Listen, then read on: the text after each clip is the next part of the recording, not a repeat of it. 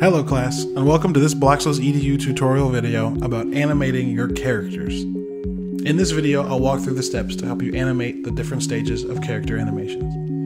To get started, we're going to go to Builder and jump into the Character Builder.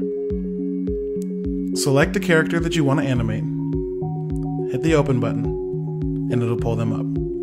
The first thing we're going to work on is the idle animation, or what your character is doing while they're standing still. Now here at the bottom, we can select and add frames for this animation. So tap the plus sign to the right to add a frame. And you'll notice that it copies your art from one frame to the next.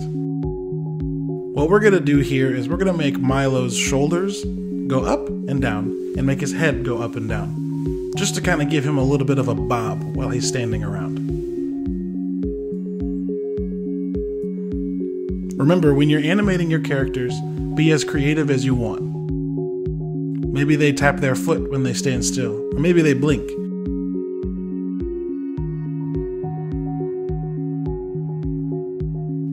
What you're seeing me do in this video is what I want to do with my character, but that doesn't mean you have to do it with yours. Watch along as I change small parts of my original character to make it look like he's moving while he's standing still.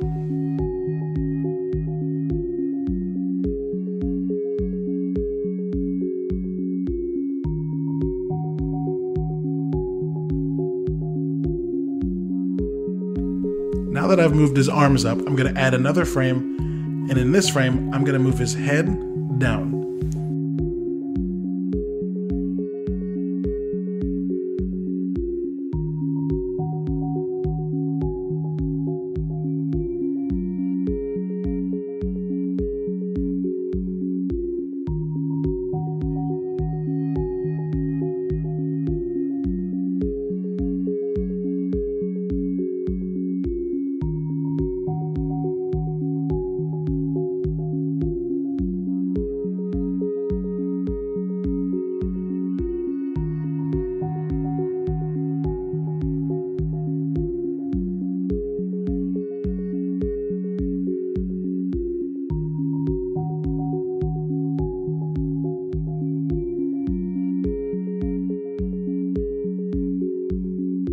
Now that I've moved his head down, I'm going to add another frame of animation.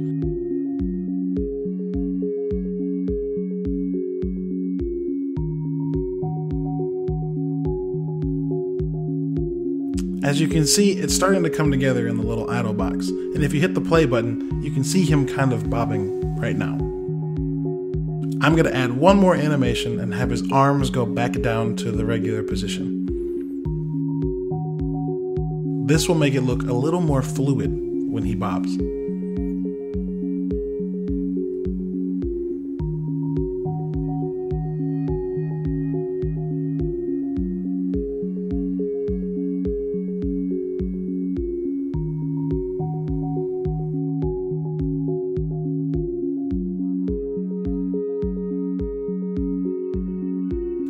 You can always tap through the frames to see how the animation's coming along, or hit the play button to see it in action.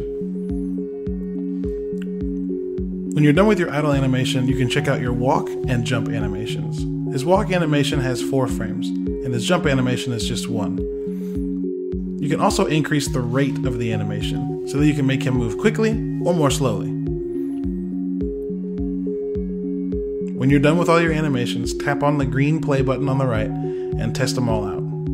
So we can see him walk around, we can see him jump, and we can see his little idle animation.